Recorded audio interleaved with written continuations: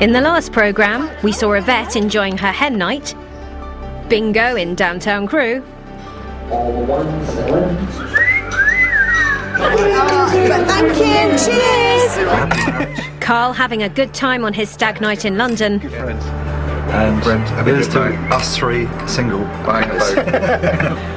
and we shared Yvette's joy as she saw the wedding dress she is going to wear in Las Vegas. Okay. Oh, it's gorgeous! Look at that! Oh, I love it! Oh, it's so lovely! It's gorgeous! The day of the big trip has arrived. The Beattie family are preparing to leave for Las Vegas, where Karl and Yvette are going to renew their wedding vows. As usual, things aren't running to plan. 15 minutes before we're supposed to leave. Yvette has now just decided to pack. Oh my good grief.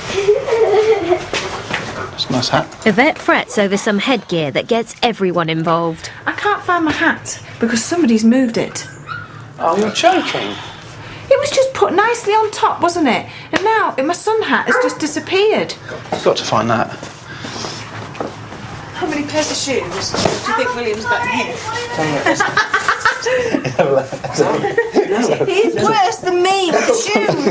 Look, let's show everybody. Someone got a shoe. The shoes! Shoes! Shoes! Oh no! Oh no! I'll get another one! Shoes! Shoes! Shoes! Crying out loud! I know, look at the shoes! They're skateboarding them and they get ruined. Right, there's one for going out, there's one for driving, there's one for skateboarding, there's one for best. A typical argument breaks out about packing. See, look, that's full. It's not for you. Plenty of room. It's full. You could have taken a toilet bag. Yeah, but I've got to fill it up with stuff from Vegas. I've only got about 3 days worth of stuff there. One of the biggest disagreements we have here, and I think it's the one thing that rocks our marriage, is suitcases.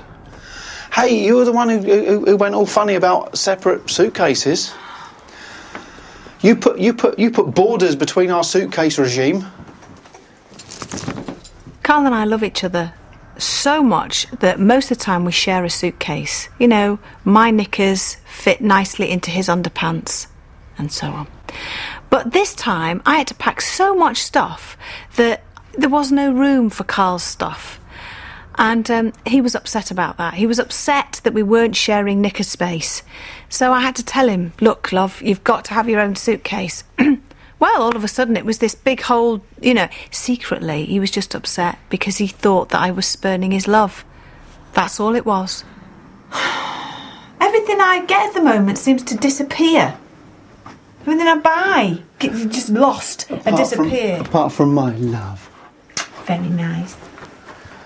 Right, there's. Oh, arse! The bickering about packing continues downstairs in the kitchen. Hey, you're the one who went on separate bags, not me. I know, but I need the room. Why is it? Women actually supposed. Why are you upset about the set plastic bag thing? I'm not.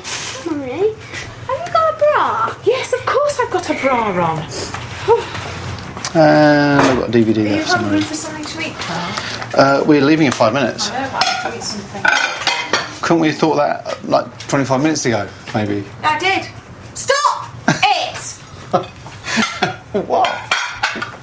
Getting on my nerves now. What are you doing? I'm putting the bags away. Why?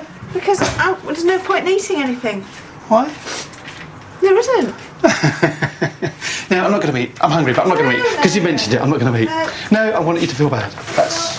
Do you want to take that? That's all the itinerary is. Why are you looking at me like that for? Cunts. Boobies! Get off. Boobies! Oh, look at you! Yvette's mum Angela arrives to travel with the family. I say already. Hello. You're right. T-shirt. Let me see. Oh wow! It's a big, nice big one, isn't it? Yeah. Where's your suitcase? Oh, it's a heavy one. It's in my Mandy. Oh, creased and crushed in a basket. Never mind.